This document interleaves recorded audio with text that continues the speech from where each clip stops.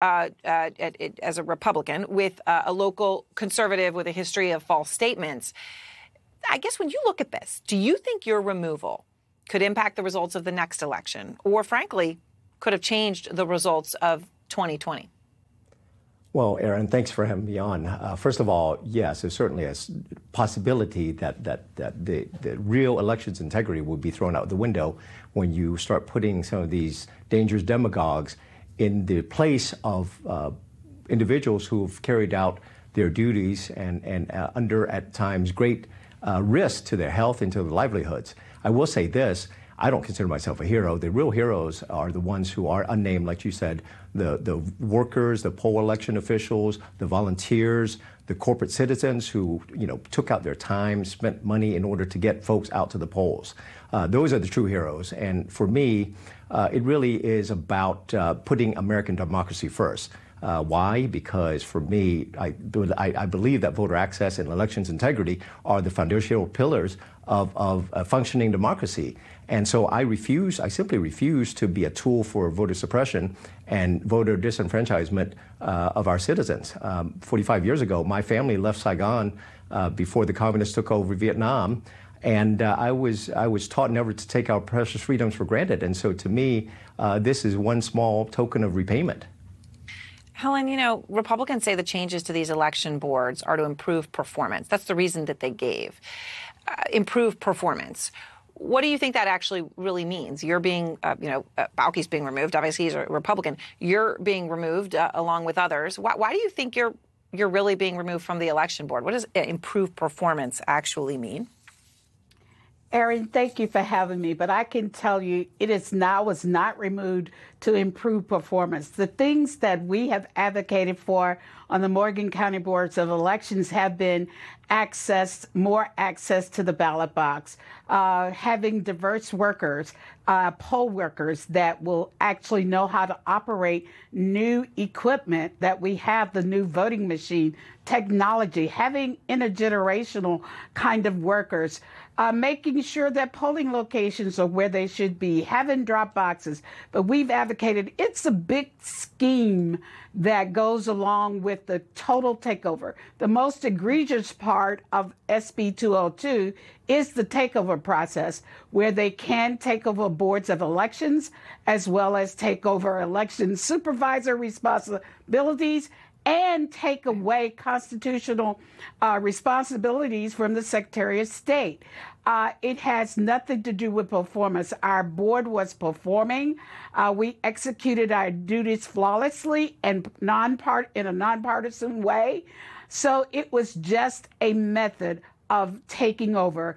In addition to the legislation, the local legislation allows them also to take over boards of elections. I mean, it's pretty incredible, and we should point out, right, the bill only came to light. It only became even out there after the Republican Secretary of State of your state said that the election had been won by Joe Biden. So then suddenly in this bill, that role loses its authority to certify. Baoky, I want to play something else that the former President Obama said today about the fight over the voting rights bill that's going on up in Washington. Here's what he said. Think about this. In the aftermath of an insurrection, with our democracy on the line, and many of these same Republican senators going along with the notion that somehow there were irregularities and problems with legitimacy in our most recent election, they're suddenly afraid to even talk about these issues and figure out solutions on the floor of the Senate. They don't even want to talk about voting. And that's not acceptable. Baoky, you're a Republican. Why do you think Republicans in Washington are so opposed to this, so opposed to having a conversation, even when you have someone like Joe Manchin say, hey, look, we're going to put voter ID in there, right? Something Republicans have long cared about and is very popular among American voters. Why are Republicans so opposed to a voting bill? Well, I think sadly, first of all, our Republican Party has devolved from a party of ideas into a party of grievance and a cult of personality. In this case, the elected officials are afraid that the base, who they're pandering to the accusations and lies propagated by the former president, will have an undue burden on them being reelected. But to me, again, voter access and elections integrity are the pillars of any strong democracy, and they are putting our democracy on the line here. 40 years ago, 30 years ago, no one ever did this. He graciously conceded when Senator John McCain lost to President Obama in 2008. He graciously conceded. But we are at a point in this nation right now where American democracy is being undermined by these repeated assaults propagated by these dangerous demagogues. Russia, and what you've got are just some very worrisome signs. Helen, you met with the Vice President Kamala Harris to discuss voting rights just the other day.